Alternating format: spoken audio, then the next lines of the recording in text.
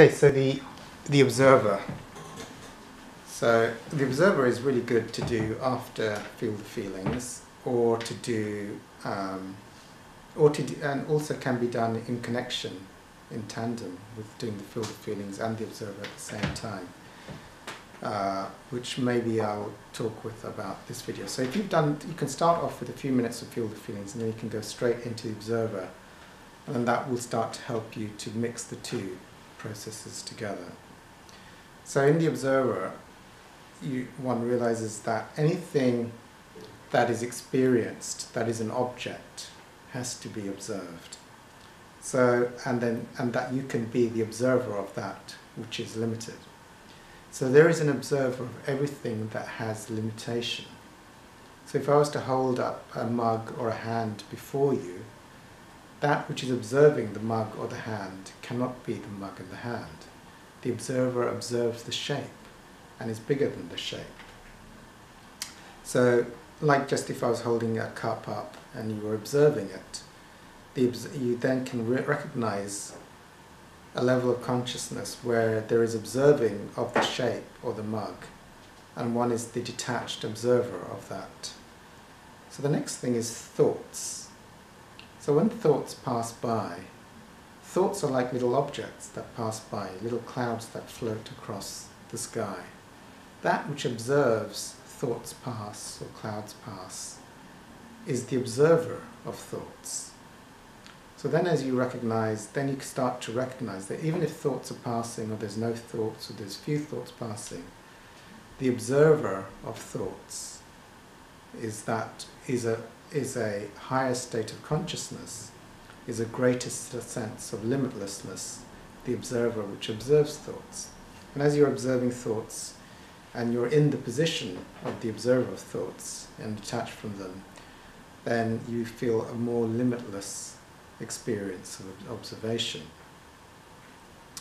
And as you recognize that all thoughts are meaningless, then the observer gets deeper, and even the thoughts may start to disappear, or even one may lose interest in the thoughts, and there's a deeper experiencing of the observer or the witnesser that is free of identification with thoughts. Next thing is images. If there's any pictures or images going in the consciousness, recognize that there is that which observes pictures and images in consciousness, and that even if a picture comes from childhood and then passes by, that which observes images coming and going is imageless. So there's a recognition of a witnessing in consciousness which is imageless, even if images arise and pass before it. So you're now experiencing that which is thoughtless, and you're now experiencing that which is imageless. Next is the body.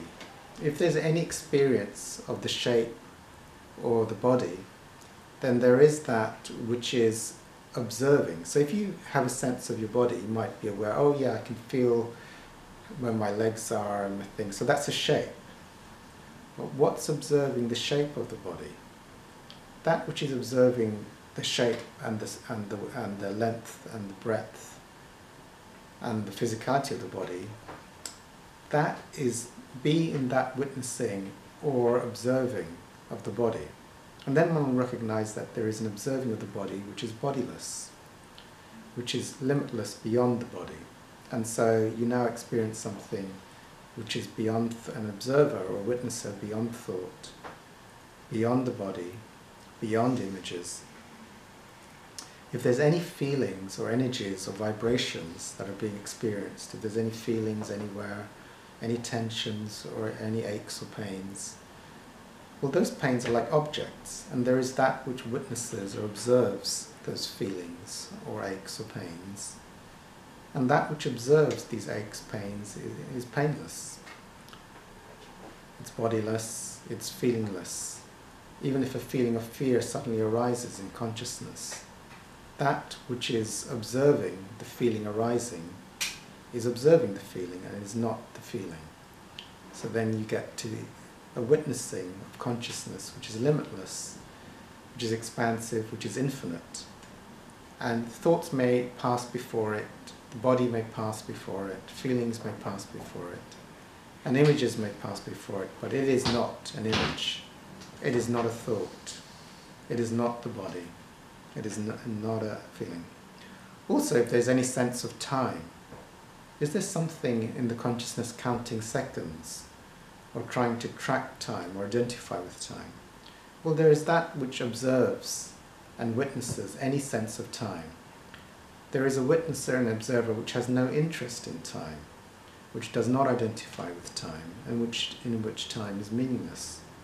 As you go into this deeper state of witnessing and observing, you'll recognize that this place is timeless.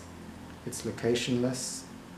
If there's any sense of location, what is observing any sense of location? And that which witnesses location, does any location exist in that which witnesses? Then you'll realize you'll be that in which there is no location, there is no time, there is no thought, there is no feeling, there is no image.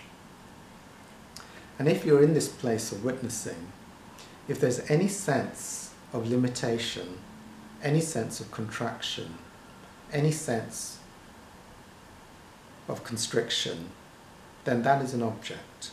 And there is that which is observing or witnessing that constriction or that limitation, no matter how expansive it may be. And as you become the witness of that, you'll now become even more limitless and more eternal and more expansive than that which was before in limitation that was being identified with. So carry on this until you're observing everything within the world and within the experience of limits.